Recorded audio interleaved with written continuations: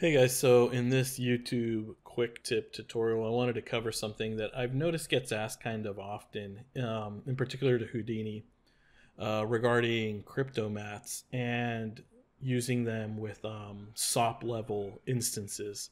So in this particular example, I have just a bunch of points, and these spheres are scattered on them with random textures and stuff assigned per instance.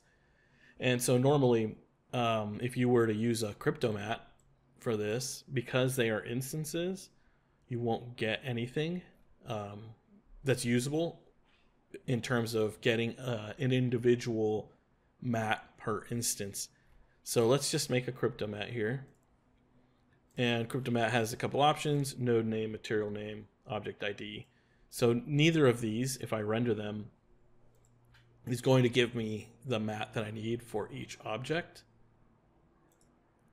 So if we switch over to Cryptomatte, you'll see that all we're getting is the same mat for all our spheres and the same mat for all of our ground plane, right? And so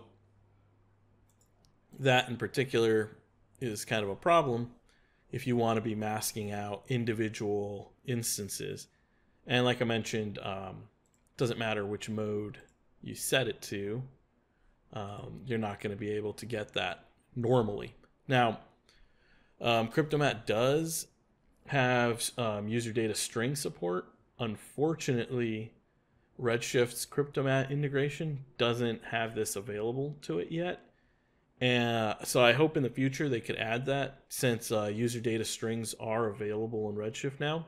It's just Cryptomatte has to be updated to add also support for the new strings feature. But in the meantime, there is a workaround. So as you can see, same problem. The workaround is actually pretty straightforward, but you can't do this in one single pass, unfortunately.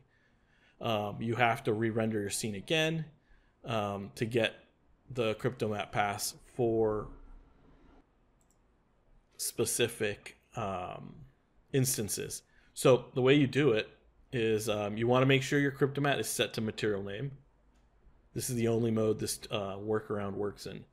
And so the way it works in theory is that it makes random materials for all your instances. And so these fake dummy materials get picked up by this Cryptomatte material name ID type.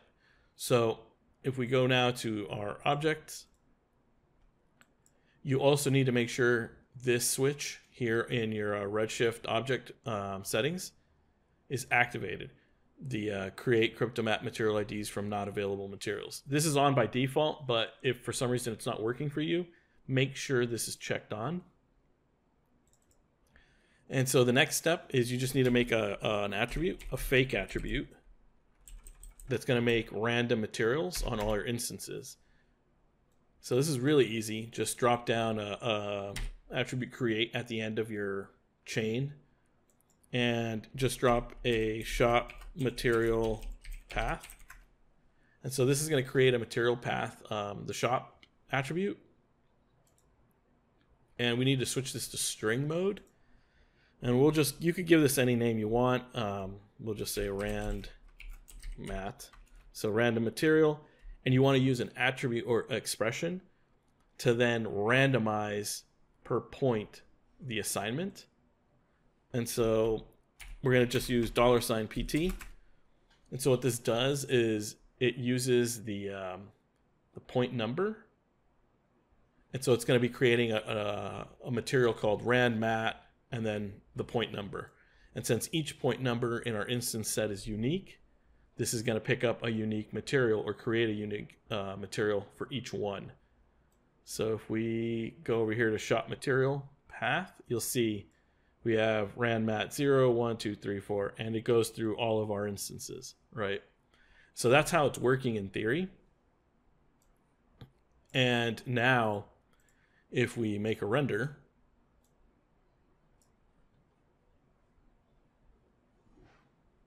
you'll see that we've got a blue material, and that's because it's making a fake material behind the scenes. It's going to cause kind of like the generic default material to show up.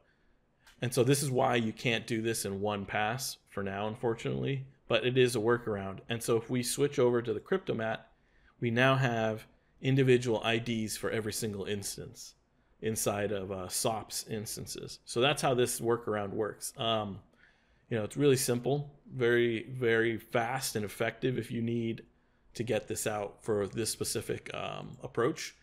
And of course, if you guys need to speed this up even further, then you could just, because you're only going to need this for a data pass, then a workaround you could have is also just disable all your lights, turn off GI,